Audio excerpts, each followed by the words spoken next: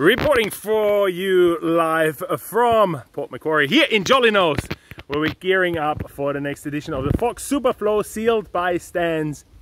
And once again, we have a full house. It is so awesome. Thank you all of you who are still registering.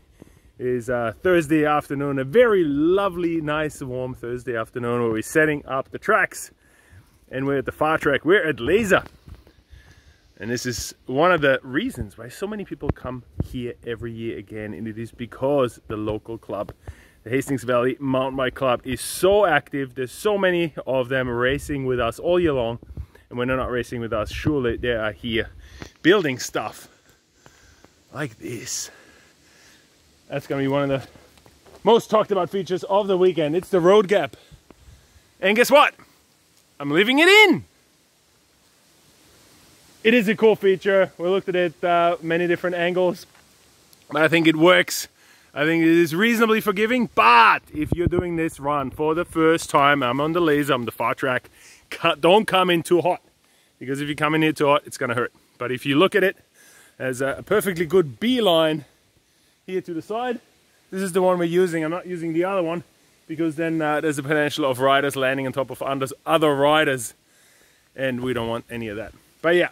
Gap jump on Laser track is open. The other two are, of course, Fox and stands.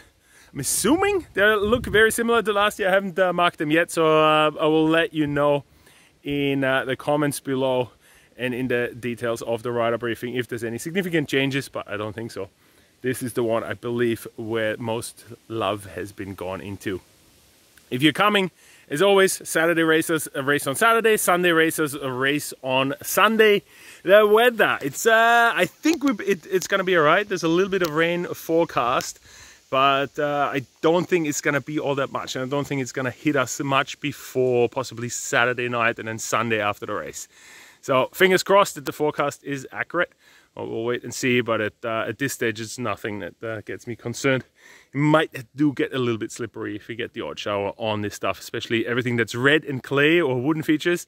If it does even the littlest of showers, be very, very careful on those things, please. One of the biggest problems we have here, unfortunately, is our phone reception issue. So how the way we're going to solve that is you will come to the main car park, which is the finish of the Fox track. You can get your number plates there, but then once we've done it in the morning, handing out of all the rider plates, if there's any changes or anything like that, you need to come and see us at the orange bus, which is at the finish of stands. So it'll come very clear where everything is, or you can look at the map as well. Oh, there's Guru. Oh, is he going to take the A line? Oh, the B line. It's easy. We're having fun on a Thursday afternoon.